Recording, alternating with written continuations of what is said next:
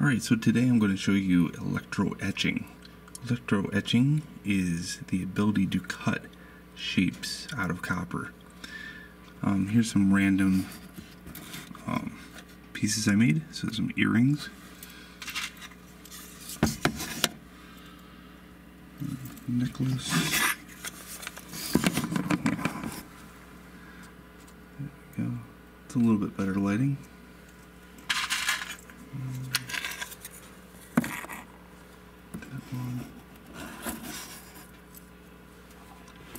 Get some earrings in the back. So you can see the shapes are very unique, very random. For earrings, you have to be a little bit of an artist to trace out some rudimentary lines, but not that bad. So I wanted to show you some end products before I even get into the process.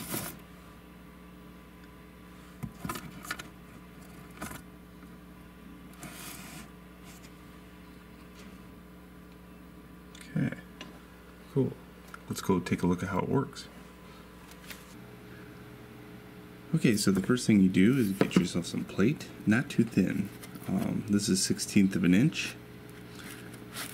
You can ideally take a pipe, cut it down the center, and then smash it flat if you wanted to. That's an alternative method to get the plating. But yeah, this is about 1/16 of an inch.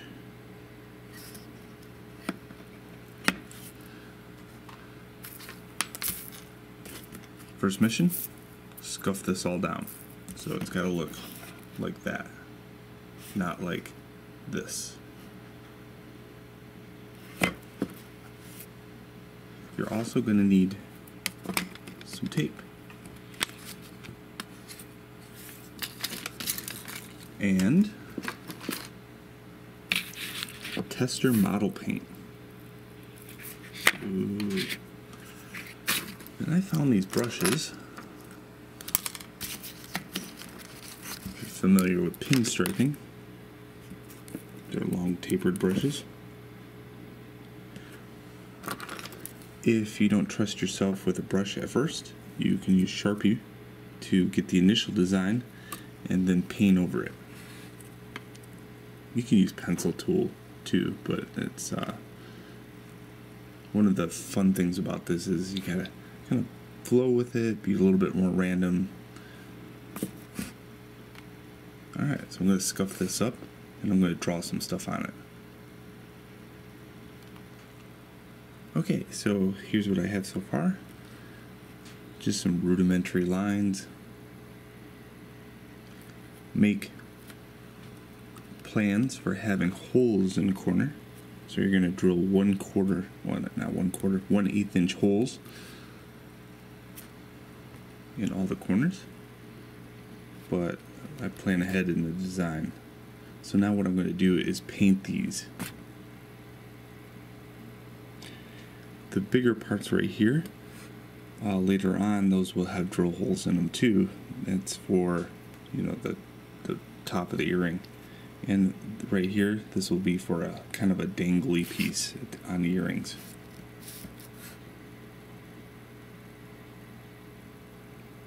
Alright. Alright, so if you are looking to clean your brush from tester modeling paint, you have to use lacquer thinner. Okay, so lacquer thinner. Here's some random, just gooed out lines. I want to keep these pieces as natural as I possibly can. You know, in other words, like I like flaws, I like mistakes, I like all the gooey mess of it all, because in the end, yeah, it looks a little bit more chaotic that way. So the bigger pieces, again, those are for drill holes. I was painting loops at first, and then I found out that was, I don't know, it didn't turn out as well. So now what I have to do is make these connector pieces. I'll show you how that works in the next little section here, so keep watching. Okay, so the red lines are connector lines. They basically hold the pieces into place as the copper gets eaten. Alright, in the areas, the bigger areas, I'm going to paint a resist, or like they use tester modeling paint in the bigger areas, because one of the other things I've noticed is you don't want this process to take 100 years. So what'll happen is if there's a lot of copper to eat, it takes forever. So I'm going to minimize that amount of copper by painting the larger areas just close to the design. I'll show you in the next part. So that part's just the web that holds everything together. Alright, so there we go. All nicely painted with big globs of paint in areas that I don't want the copper to get eaten away. Got some areas where I'm going to drill some holes, and the most important part is the blue lines. When it gets done etching, you'll find that the areas outside these lines, and I'll show you, are very unique looking, to say the least. Okay, so hours of letting it dry. If you are going to be doing this outside the US and you don't have tester modeling paint, any enamel paint will work. Ideally, you should probably look on the internet under electroetching. There is 100,000 videos on electroetching. Again, what I've noticed about those videos is they use a lot of toner method. So they use a toner transfer method from a basic laser printer, but I couldn't get it etched deep enough for what I really wanted to do with that. I had to use enamel paint in order to get it as thick as a 1/16 of an inch. Sharpie marker will not work for a 1/16 of an inch cut with salt. So if you're going to be adapting this method, that's fine. I would totally say explore. You can make all kinds of cool shapes and things. I wish I had... Oh yeah, I do. So, using the toner method, you can etch cool patterns into things with the same chemicals I'm going to be using, the salt. And it's kind of a hybrid. This one's so you can cut these circles out and make earrings out of them. In fact, I got a pair of those.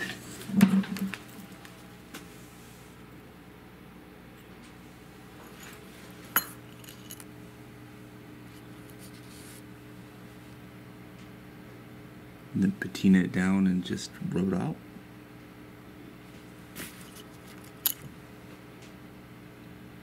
Cool. So again, there's a million things you could do with the technology. And to mix media, electroforming and etching together is pretty sweet. So that's what I'm doing here in this video. This is just straight up etching, but I want to marry the two. Alright, so I'll see you in a little bit. Okay, while that thing's drying, I have to prep my tank, and I wanted to show you this. So this is what happens if you leave this out.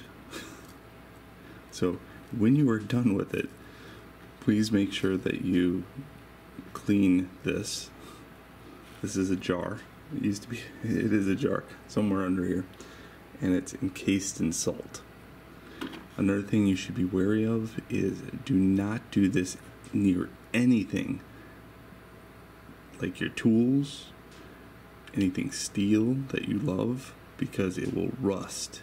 Everything within probably about a 3-foot radius around this thing. Okay, so the very air becomes a breeding ground for rust. How do you clean this? Well, you dump the liquid into kitty litter, and the salt you can just get rid of with hot water. Alright, wish me luck. That's so cool. Alright, while my water boils for the salt, I'll show you this. This is what it looks like cleaned up. So a scrap piece of copper, clips that you don't care about. Scrap piece of copper does not have to be anything special, just anything, but it does have to be copper. Basically a little something to go like that to hold the piece into place if you have a smaller piece, or I'm going to clip it off the side. So when I cut pieces, I cut them to fit this jar. Again, you can use any jar, glass. I would probably stay away from plastic, only because it's hard to clean. Okay, so salt water added. How do you make salt? Water. Boil water. Add salt. That's it. So here's a 3-pound box for a 2-liter. I roughly used half this box. Okay, you'll know when you have enough salt in the water because when you go to turn off the pan, it'll actually crust on the top. That's when you know you have enough salt. So keep adding salt. And when you think you have enough salt, add more. Make sure the water is boiling. Now before I add the part in here, I'll let this cool down because I don't want it to affect the paint or the tape. So I'm going to let this cool for probably a good 2 hours before I even start using it. Okay, so where my salt water is cooling, I'm going to kind of form this. So on the back of this I have a piece of tape, and it has to be just the standard everyday packing tape. After you put the packing tape on, then drill the holes. Okay, that way it seals it up nice and neat. You can have, if you don't have the tape, you can double over the tape. Like in other words, I have 2 pieces of tape here to span the width of this piece of copper. Okay, these. So if my metal is 1/16 of an inch, you'll see that these are double the thickness of my metal.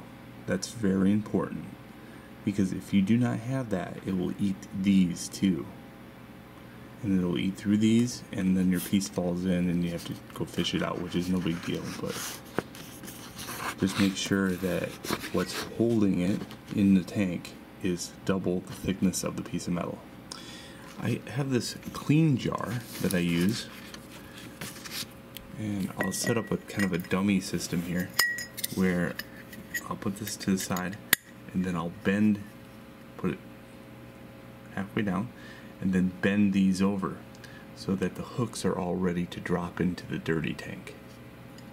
Alright, so it should look something like that. Nicely laid out. Very secure. So it's ready to drop into the salt water and add electricity to it.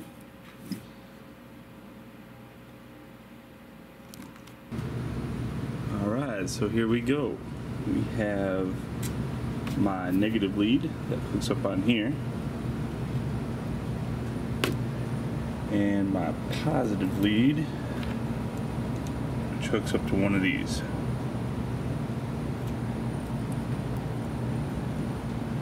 And you know you have it when you'll see bubbles. And I'm pretty sure I shut my power supply off, so I gotta go turn that on. And that is all the way around the corner.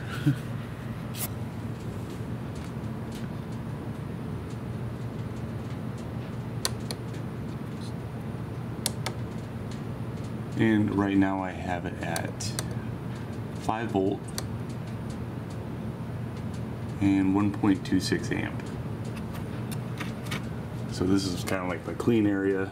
I keep the power supply there, and then it drapes, and then it goes out through that hole, and then on the other side of this wall is actually where all my chemicals are.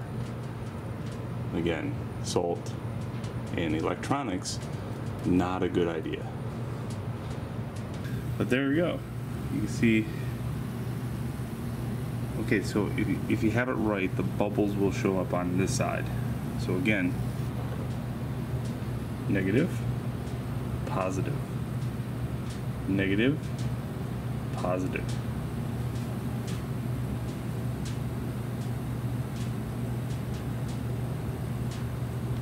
So cool, it looks like Alka-Seltzer.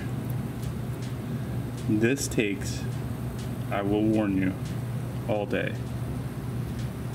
You can come back and check it every 2 seconds because I know you will, because I know I did when I first did it. But seriously, it will take probably about 6 hours, 6 to 8 hours. Alright, so come back, look at what it looks like. Alright, so every 2 hours or so, you come over to it, you'll see how disgusting it looks, and you go, ooh. You might not see bubbles like this. So in a smaller tank, which I noticed the smaller the tank, the faster it goes. Okay, if you go to make a huge tank and go, man, I'm going to saltwater etch everything. The larger tank did take a long time. This doesn't take nearly as much. Okay, but with a smaller tank, you have to do this. Remove this clip, remove all clips, and every 2 hours or so, take this out and just kind of go like that. That's why I like this shape. It's a little easy to clean off. And you'll see some goo float to the surface, and then you put all your clips back, and then you hook your leads all back up, and then continue. So there gets such a buildup on those clips that eventually it becomes slow. Just every once in a while, come over 2 hours or so, check it, no bubbles, shake it up, clean it off. Okay, after 8 hours of being in the bath and changing the water once, so I did have to change the water. Here we go. Got them all cut out. If I hold this up to the light, voila, I have parts that I did not have to cut out using a saw. So if you've ever had the privilege of using a saw on copper, yeah, that's a skill that, I don't know. But other than that, pretty cool workflow. Now what I'll do is I'll take the tape off, dip it in acetone, and I'll heat the parts up red hot, and then pickle them, and that will remove any residual paint on them. And then after that, I just start with the process of gluing, and you've seen those videos where I glue crystals to things using super glue and baking soda. So there's nothing really new other than the process I just showed you on how to cut copper using salt. So I hope you enjoy the workflow, and may you use it in very cool ways. Enjoy. So I did want to show you my texturing phase. So this is basically TIG welding, and what I wanted to do was take and use these sharp pieces in the form itself without making them so sharp. So I'll show you how I did that.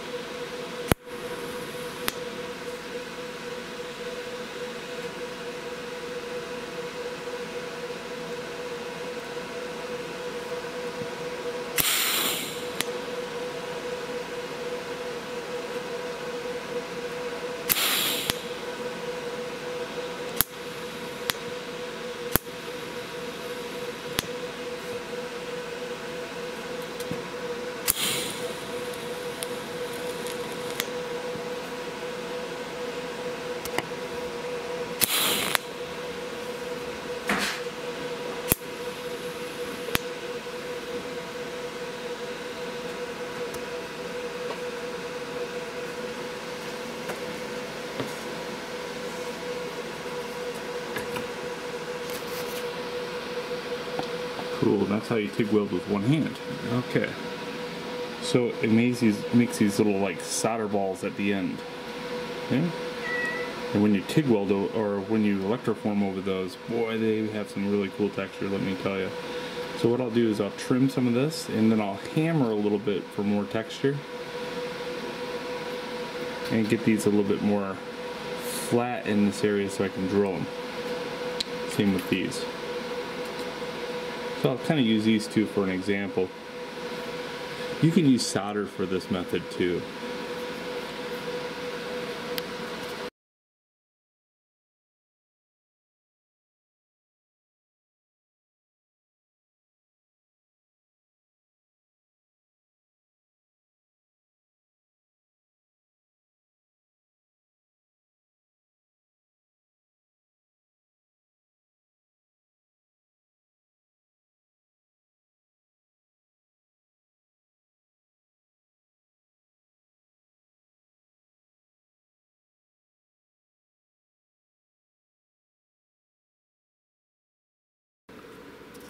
Alright, so here's the final outcome.